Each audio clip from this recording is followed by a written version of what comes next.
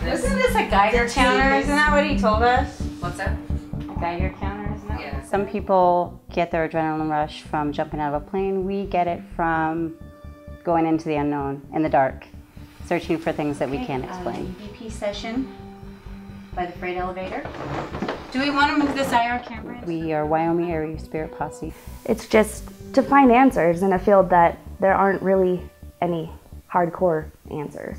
Well, I've always been interested in the paranormal. I've never really had many experiences, but when Carrie moved back from Michigan here to Cody, she told me that she was in a group.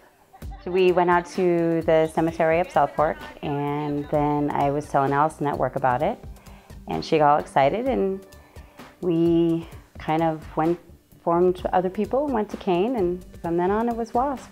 And they used to back the trucks up to the freight elevator to drop off. Allison is the case manager. She gets all the places set up for us, and we go from there. I don't believe in ghosts. I believe in energy. So I am waiting to see something. I'm waiting to hear something definite. What they did for storage down here, or how they, you know. I think this was a quick way for them to haul it out. The Grable Hotel actually was built in 1914. It was one of the very first brick buildings that was built in Grable besides the Alamo Hotel. My favorite part is probably the history and the feeling. When you walk in there, you can definitely feel the energy. To dig up everything we need to, we contact people, go to the library, internet searches, and I find the more research that you have on a place, the more activity you can get because you use that as a trigger object.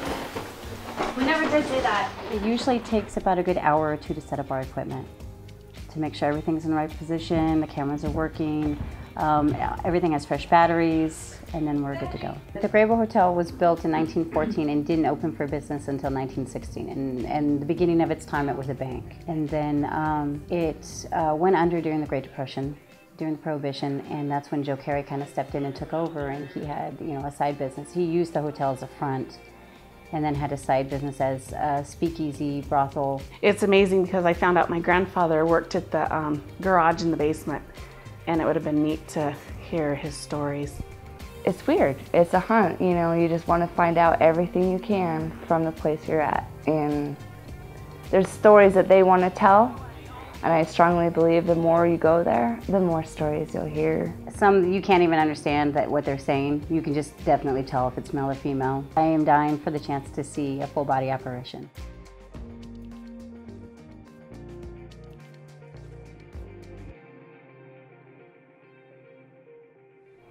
We were setting up cameras, and Tyler was down here doing an EVP session with a couple of the other girls from our group. Tyler is our bait tonight. And we thought we'd share a quick EVP that we caught. We did a burst EVP session. They listened to it immediately, and this is what you caught. So if you listen really carefully, you can hear the two of them talking. Tyler's the only male, mind you, in this building. In the bar picture, sitting on the stool. Pretty handsome.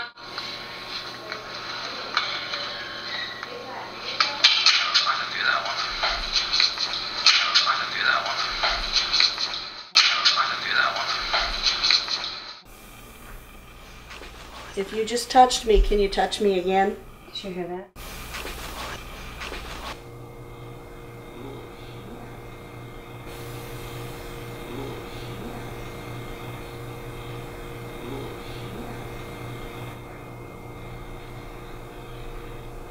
You okay?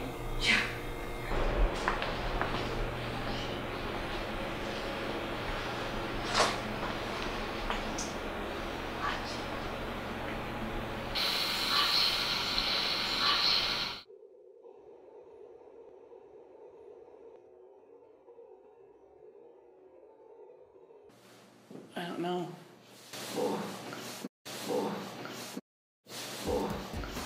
Sometimes it takes a lot longer later to catch evidence, and then you go, whoa, how do we miss that? There's places all over that just have so much history and so much activity. Ghost hunting is never ending. Our services are free of charge. If people have issues, we go in and we're more than willing to help the public. It's easy to get a hold of us. We are Wyoming Area Spirit Posse on Facebook at Spirit Posse 307. YouTube, Wyoming Area Spirit Posse. You can message us there. I would love to do this full time. I mean, it's being a vet tech is my passion in life, but paranormal investigating is a close second, if not taking over. All of us seem to be going through really hard times together, and it makes it feel like you're not alone, and you do have sisters in this. It's a great bunch of girls, and I feel blessed to be here.